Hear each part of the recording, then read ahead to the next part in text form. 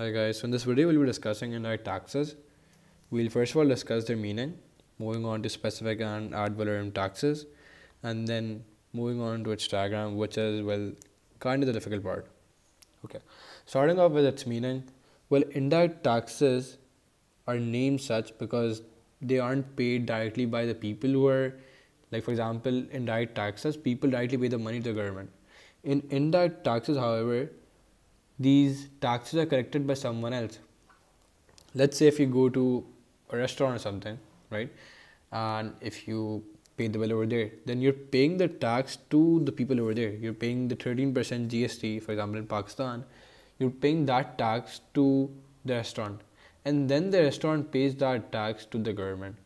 So you are indirectly paying the tax to the government, and so this is why it's known as, well, an indirect tax. So this is the meaning of indirect tax or indirect taxes. Moving on to, well, specific and ad valorem taxes. Right, so we have specific taxes, specific indirect taxes, and ad valorem indirect taxes. So let's say when we talk about specific indirect taxes, what happens is we have a specific amount of tax, let's say 500 rupees, on each and every price. So, well, this is the curve, this is the price, this is the quantity, this is the supply curve, and we have a tax of 500 rupees on each and every price. So the supply curve will shift inwards at each and every price point by 500 rupees. Since, well, whenever there is an indirect tax, the supply curve shifts inwards, and so in this case, the value of the indirect tax remains the same on each and every price level, and so it's going to shift inwards like this. Moving on to, well, ad valorem. So for ad valorem, what happens is, let's say this is the supply curve, this is a normal diagram, price and then quantity on the x-axis. This is a supply curve, right? And this is the supply plus tax curve. It's kind of unusual compared to, well, the initial diagram. In the initial diagram, it just shifted parallel to the original curve. In this case, it's going a bit, like it's moving, or it's sloping upwards a bit in this case. So this is because in this case we aren't really, well, using a specific value, rather we're using a percentage. Let's say if we were to, well, apply a tax of 5%, and so when the prices are lower, when the price is lower, the 5% is also lower. Let's say the 5% of, let's take some value, 5% of, well, 10, which is 0.05, it's going to become something else. It's going to be a lower value. It's going to give us a lower value as compared to 0.05, which is 5%, right? It's the same as 5% of 100, right? So this is going to give us a larger value as compared to the lower value. And so as the price increases, as you can see, as the price increases, the curve shifts by more and more, because, well, now the amount of tax actually being applied increases. So this is the first part, right? We now distinguish between specific indirect taxes and ad valorem indirect taxes too. Right, so the last part of this chapter includes the diagrams, which in my opinion are a bit complex, but obviously they can still be learned easily. So let's have a look. This is the normal demand and supply diagram. This is the demand curve. This is the supply curve. Now let's say if the government places a tax of $5 per unit. So the thing to really realize is that an indirect taxes always affect the producers. And so even in this case, this indirect tax will shift the supply curve as compared to the demand curve, right? So the demand curve will remain the same, whereas the supply curve will shift. Because, well, when the government applies an indirect tax, what it does is it disincentivizes the producers. And so because of that, the producers cut back on their supply. So let's have a look at this. So the supply curve will shift inwards something like this, right? So this is our new supply curve. Let's just label out the equilibrium price and quantity. So this is the old equilibrium price, equilibrium quantity. This is Q1, and this is the old equilibrium price P1, right? And when the supply curve shifts inwards, this is the shift.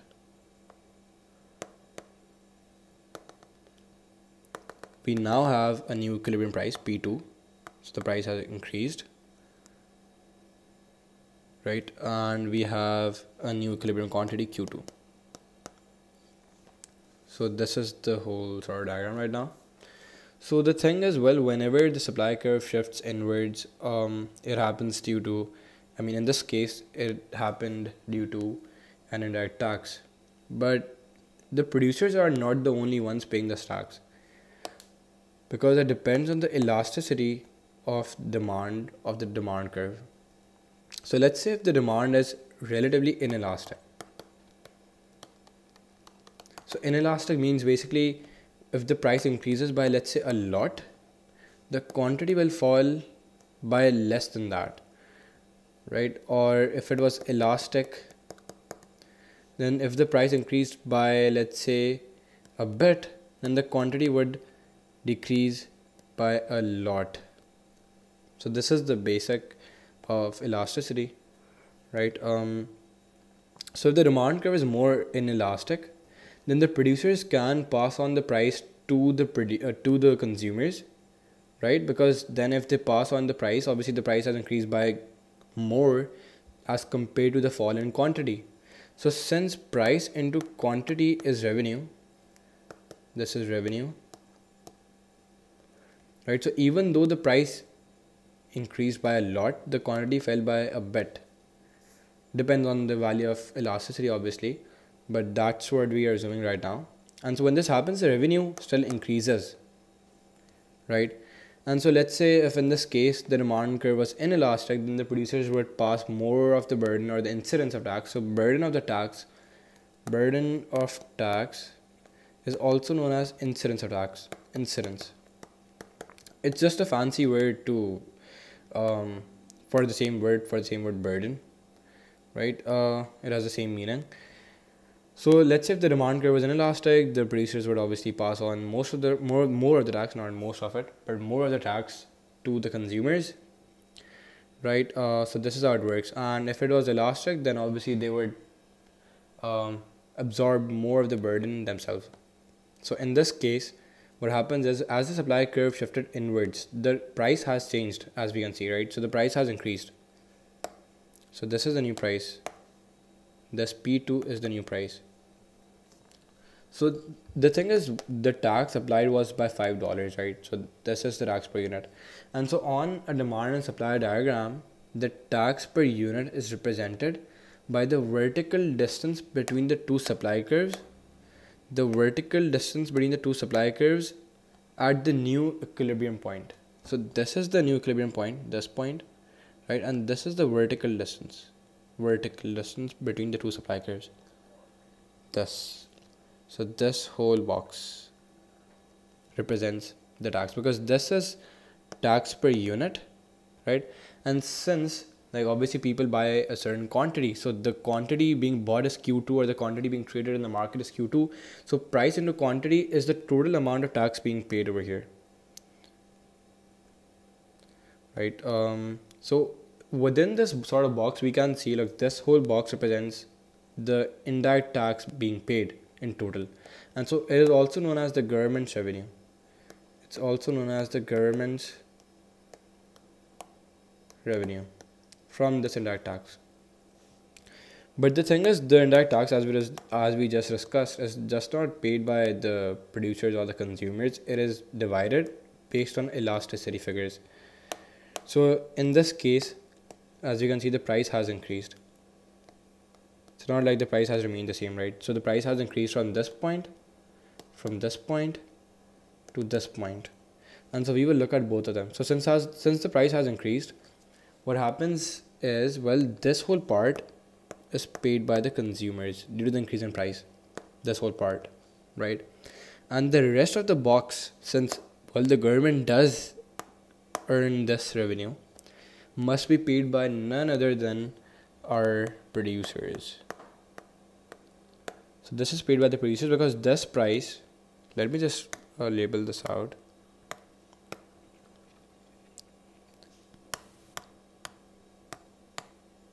So this price, this old equilibrium price, this pink line one, which is P1, is the old price, right? And P2 is the new price for the consumers, because we are looking at the price for consumers.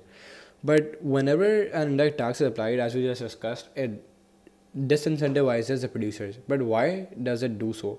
Well, because the price for the producers also decreases, because the producers obviously also have a price, right? Because whenever there is a good, consumers buy the good at a certain price. Let's say at $5, $10, or $5, something like that, right? $10, let's say. So the consumers buy the good at a certain price, and then this price is also the price which the producers get. But whenever an indirect tax is applied, the price for the producers is different from the price for the consumers. And so this is like this point represents P2, because well, this is the new equilibrium point, right? This is the vertical distance.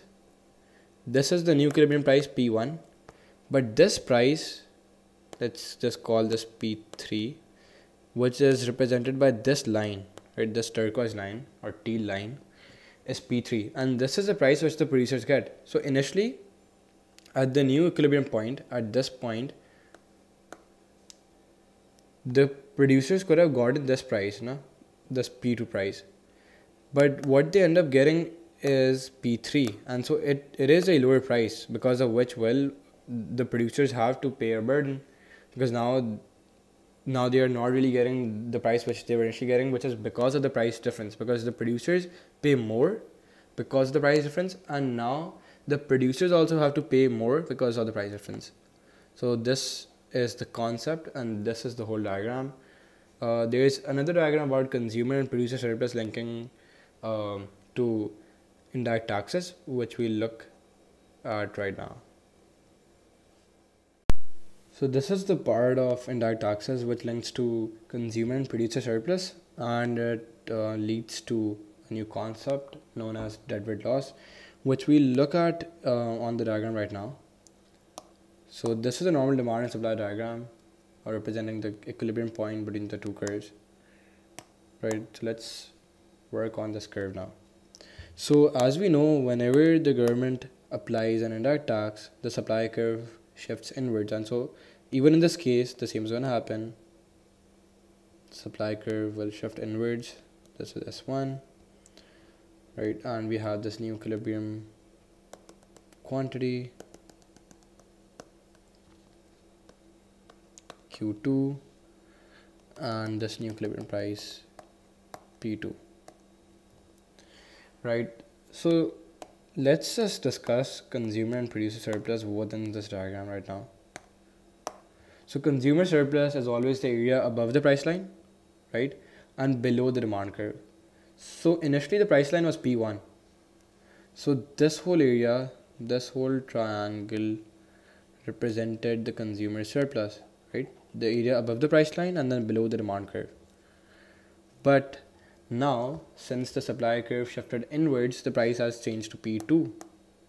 And so the new price line is P2, this white line, this white dotted line, and so the area above the price line and below the demand curve is this whole area, right? So when we subtract the larger triangle from the smaller triangle, what we do end up with is this trapezium, this whole trapezium. This is the loss in consumer surplus. I'm just gonna mark this, label this one. This is loss in consumer surplus. I'll just write it down as LCS, loss in consumer surplus. Right, and as we also discussed in the last diagram, what happens is whenever there's a new price, the producers also receive a new price. And so the vertical distance, this is the vertical distance between the two supply curves, which represents the tax per unit. Right, and then we can multiply it with quantity, but what we are looking at right now is the new price, So the vertical distance, this is the tax per unit as we discussed, and so this is P3. This is the whole, I mean, we'll discuss later on, but P3 represents the price which the producers receive, right? And so at the price P1, at the price, let me just change the color. At the price P1, the producer surplus was the area below the price line and above the supply curve. So all of this area, this whole triangle. But now, when the price line has shifted to P3, now P3 is the new price line. And so all of this is now, the small triangle is the producer surplus, right? And so the loss is this trapezium, this whole box, plus the small triangle. So this represents loss in producer surplus. Now, as we discussed in the last diagram, the vertical distance between the supply curves at the new equilibrium point into quantity, basically this whole box represents the government's revenue, right? So this is what the government gains. Government's revenue. So this is the government's revenue, this is the loss in consumer surplus, and this is the loss in producer surplus. But what can really be noticed in this diagram as well, the loss in consumer surplus and the loss in producer surplus is overflowing from the box of government revenue. So this box, this blue box, only contains some part of the loss in consumer surplus and some part of the loss in producer surplus, but some part of it, specifically these two small shaded parts, like this part and this part, like these two parts are lost, right? So this is the government's revenue, this box, this blue box is the government's revenue, and the yellow part is obviously the loss in consumer surplus, the teal part is the loss in producer surplus. So whatever is inside the box is regained, this whole area is regained, since, well, even though the consumers lose this area, even though the producers lose this area, the government gains it, and so there is no net loss. The net loss on this area, is zero, like within this box.